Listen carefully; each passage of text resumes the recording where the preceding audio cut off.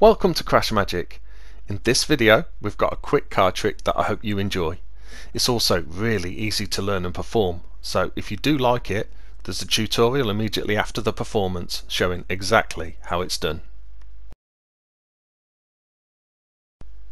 Nowadays we need passwords for everything, from logging onto our computers to online shopping to our mobile phones, and it's not even as if you can use the same password for everything. For one, different things have different restrictions on how your password is made up, and two, it's not secure to just use one password for everything. If we think of this pack of cards as all the possible characters we could use in a password, then to get a random password, the first thing to do is mix these cards, and if you were here you could shuffle these cards as much as you liked. And once that's done, we're then going to deal these cards into 9 different piles. So that will then give ourselves 9 different possible passwords containing randomized characters. I'm even going to deal these cards in random orders as well. The only thing with dealing the cards like this into piles though is that all our possible passwords are going to be exactly the same length, which is never a good idea. So with these last few cards that we've got left now, let me just straighten these piles up. With these last few cards we've got, you could, if you were here, choose to add some more cards to any of the piles. So let's just do that randomly and maybe add 1 to this pile here, maybe 2 extra to this one, maybe 3 on this one, and then 1 on this one. And now I want you to choose one of these passwords, but before we do, let's just mix the piles up.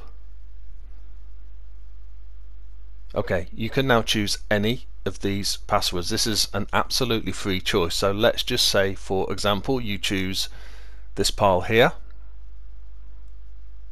We'll gather all the rest of the piles up and we can discard those because we don't need them. So with this pile that you've chosen, we now want to randomize the order of the characters in this password. So again, if you were here, I'd ask you to mix these cards up, and it's always a good idea to have a key character, one character we can use to help us remember what our password is. So if you take out and look at and remember the card here on the bottom, you got it? And now we're going to lose this card by moving one card from the top to the bottom for each letter of the word password. P, A, S, S, W, O, R, D. And remember, these piles all had different amounts of cards in, so depending on which pile you had picked and how many cards that pile had in it, your key card would now be in a different position. So one last thing we haven't considered for our password is upper and lower case characters to make it more secure. So if we alternate our characters to be upper and lower all the way through our password until we're left holding just one card, and hopefully, so we can remember our password, this will be our key character and our key card. That then was the trick, and if you want to see how it's done, this is the tutorial. You can of course come up with your own story for the trick, but the great thing with this one is it's totally impromptu, totally self-working, and there's no clever sleights or card handling skills needed. So to start, you can have a spectator shuffle the cards, and for this trick to work you need a pile of cards that has from 4 to 8 cards in it. So as you saw in my performance, I dealt 9 piles of cards, so that means each pile of cards had 5 cards in it and I had 7 cards left over. So then you can ask a spectator to add from 1 to 3 of these cards to any of the piles, so that in that way every pile of cards then either has 5, 6, 7 or 8 cards in it. The spectator can then choose any of these piles and we can discard the rest. After a mix, you can then ask your spectator to remember the bottom card of the pile they've chosen. Now you ask them to move cards from top to bottom for each letter of the word password.